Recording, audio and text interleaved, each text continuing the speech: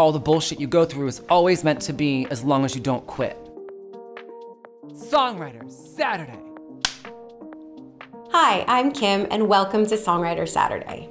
Today I'm joined by Justin Tranter, formerly the frontperson of glam punk band Semi-Precious Weapons. Justin is now one of the most prolific songwriters of their generation, penning hits with and for everyone from Justin Bieber to Gwen Stefani, Selena Gomez to Halsey, Julia Michaels, and more. We talk about what writing with those artists is like and how going for the jugular in your lyrics and speaking your truth always creates the most resonant art. Justin Tranter, welcome to Songwriter Saturday. Hello, thank you for having me. I wanted to start by taking it right back to Semi-Precious Weapons. Fun. During that period of being in Semi-Precious Weapons, you know, there was, 3 labels, records. It was tumultuous, to say the least. Could you talk a little bit about that time and kind of what you learned from that era in your career? I learned really about the beauty of collaboration, learned about what it feels like to be on the road, learned what the expectations from record labels are. For the 10th time in my life, learned about perseverance. Keep fucking fighting the good fight if this is what you want. Knowing what artists have to go through on the road, knowing what artists have to go through in terms of what their label's asking for, what their management's asking for, decoding all of like the bullshit A&R lingo really prepared me for the second half of my career, which was as a professional songwriter. I'm so grateful for those years. As sort of the only queer person in Semi-Precious Weapons, and then having labels kind of tell you to tone it down, what sort of advice do you have for songwriters or artists who are maybe coming up against the same issues? Because those issues are not, they haven't completely gone away. Those issues are still here. There's definitely a lot to celebrate in how far we have come. I mean, looking right now, the biggest song in the world right now is Sam Smith, Kim Petras, Unholy. Non-binary person and a trans person singing the biggest song in the world together. There are definitely huge things to celebrate, but Sam and I go way back. Sam was a big fan of my band, and then of course our paths have crossed now on this side of the business. And early in Sam's career, they were told the same things, and they were told the music can't be too dance and the look can't be too this. With Sam's success, now they can make the music they want to, and they can come out as non-binary, and they can wear whatever fierce outfits they want to wear on their Instagram. But for new artists, they're definitely still experiencing the same thing. And I would just say, if you create a world, a fan base online that is so passionate and that loves you, you hold the power. Build the biggest fan base and the biggest world for yourself on your own, so that dumb assholes, bigots can't control your destiny. Let's rewind to 2013, and correct me if I'm wrong, but in 2013, did you say that you were $12,000 for that entire year? Yeah, 2013, I made 12 grand for the entire year. And it was a turning point for you. I mean, that was also the year where you sort of opened your mind up to writing for and with other people. Yeah, that was the year. So when the last 2 years of the band, we made an album with Tricky Stewart, who's a fucking genius and one of the sweetest people alive. We were so excited to work with him because the production on all of his songs is just so smart and elevated. And through him, a couple songs that had written for the band, he was like, I fucking love this song, but it's a step too pop for the band. What about if I play this song for Rihanna? Or what if I play this song for this artist or whatever? No cuts ever came from that. We didn't get a cut from it, but it did sort of open my mind to all right, well, if Tricky Stewart, who's co-written and co-produced some of the best songs of the last 10 years, if he thinks this is something I'm capable of doing, I should look into this. So I went to work fucking hard. And I take writing very seriously. I take lyrics extremely seriously, but I also take creating a safe, positive environment in the writing room very seriously. Mm-hmm. For the most part, almost every session I did, I was asked to come back immediately. And this person, the producer loved Justin so much, we'd love to have the producer and Justin do this artist. And luckily, thank Marilyn Monroe, it all went very quickly in that area. For the first time in my life of my music career, something went quickly. The fact that you kind of didn't write songs with other people from the ages of 16 to 32 or something, and then you're suddenly entering these rooms where you're creating a safe space, but you're having to collaborate instantaneously and intimately. I mean, how did you leap straight into that? Did you feel immediately at home? It was such a relief to think about, like, to not think about myself. Like, in the band, it's like, all right, how am I gonna perform this? How's it gonna feel on stage? What am I gonna wear for a song like this? If it was just me and songwriters and no artists in the room, it was just like, let's just write the best song possible. Like, who cares? And then if it was the artist in the room, once you've played enough shows and this and that, you kind of lose perspective of your original vision of being whatever your artist's vision is. And so to be able to work with artists and be like, all right, I've known of you for this many years or that many years. I think I can like help you figure out what's the next step, because I can see from the outside and you can't, because you are that person. All those moments of my life had led up to do this. And so I always think it's all meant to be, like, all the bullshit you go through is always meant to be as long as you don't quit. I love this notion of, like, the more specific you are, the more universal a lyric can actually be. Can you talk a little bit about that? Yeah, I'm like a firm believer that verses are for the super fans, right? And that's where you need to, like, be so specific. You need to tell as much of your truth, whether that's fun truth, sexy truth, emotional truth, dark truth, whatever that truth is for the song. I need as much of that as humanly possible, so that when you say when you get to the chorus, that is probably for the most part, especially in things that end up on pop radio, for the most part is going to be a little more broad.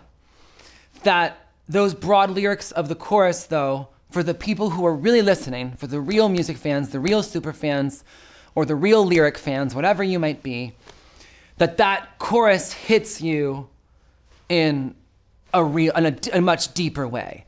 So the passive listener can just hear, I'm bad at love, ooh, ooh, passively hear that. The aggressive listener, the detailed listener, hears all these stories of Halsey's life, all these amazing, amazing details that come right from her brain, right from her life. Then all of a sudden, oh my God, I'm bad at love. Like, you can see the different images. And it's like watching a great movie. Like, if the story is so specific, you're going to connect so deeply to those characters. So those little details can make something feel so big. Or Justin Bieber's Sorry, you know, like the details in the verses about this very specific relationship. Then when you hear, is it too late now to say sorry? For the passive listener, oh, it's a breakup apology song.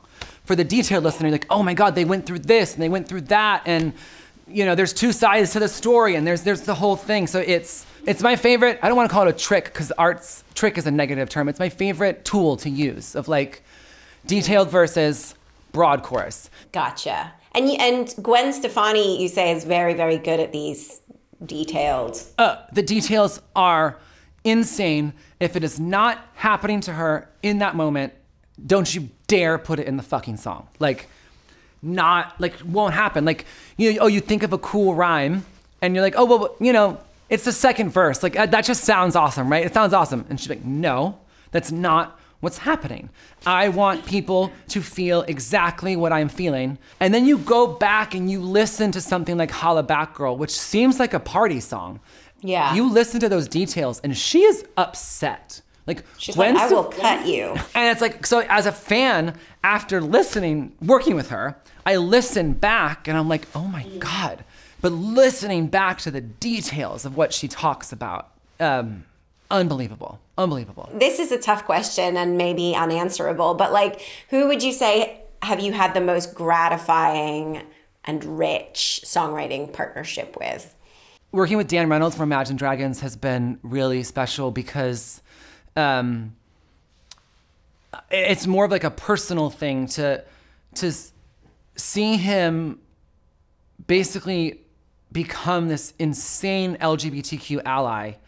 You know, growing up Mormon, knowing the issues that LGBTQ people who are raised Mormon face, and knowing the suicide rates that they face, to watch Dan like literally make it his life's work to like save queer people in the Mormon community. It's been a really unbelievable thing to watch someone use their platform so specifically, like to know that I am a part of that, that the conversations he and I had were a small part of inspiring this mission. Wrong word to use for a Mormon person, to inspire this journey he has gone on. It's pretty fucking cool. And we wrote Believer. It was the second song I ever wrote with him. And we wrote it, and it was in the heat of the Hillary Clinton-Trump election cycle, the campaigning cycle. And very fucking stressful time for anyone who cares about other people and for anyone who cares about marginalized people. There was someone at the studio who was very racist and awful, and said some crazy shit. And I got in a fight with this employee at the recording studio we were working at. And Dan was like, I think I should probably ask that person to leave, right? And I was like, listen, like I have faced this shit my whole life. You know, I look normal-ish now, but there was years of 6-inch heels and full makeup and facing violence on the street every single day. And when I go out, I still dress like that. I'm too tired to do it every day. But I'm like, Dan, I've been through this a bunch. Like, I don't fucking care. I've had these fights too many times, sadly. And he's like, no, fuck that. That guy should leave. He should never come back here ever again. And so like that, the stress of the election and the stress of this incident in the studio, that is what led to Believer. I love that. I mean, for you, your existence is a form of activism. Activism is sort of woven through everything that you do. It feels like to me. But specifically when you're entering these rooms, how do you try and make that space kind of equitable and safe? Yeah, I mean, you know, the main thing I try to do, and I try to preach to the whole industry, is it needs to be safe. It needs to be, you know, inclusive and diverse and blah, blah, blah. But like, also think about business.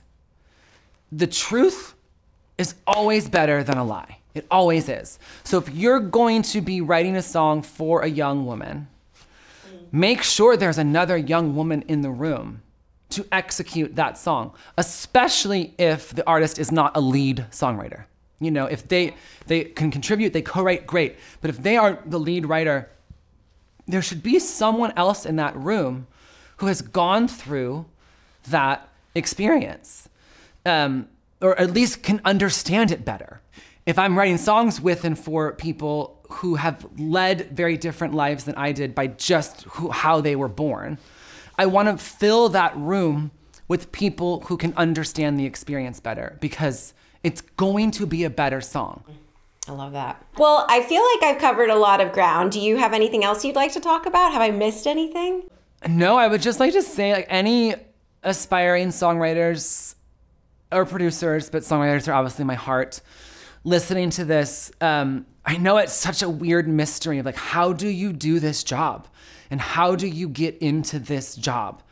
I don't know is the answer. But what I can tell you is just write as many songs with as many different people as possible, because collaboration will change your life. Even if you decide that you hate co-writing, you will learn about your strengths while co-writing.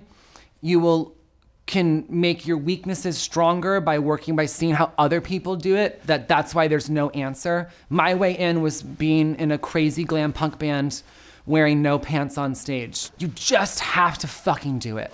Like, that's how you get in, is do as much of it as possible with as many people as possible.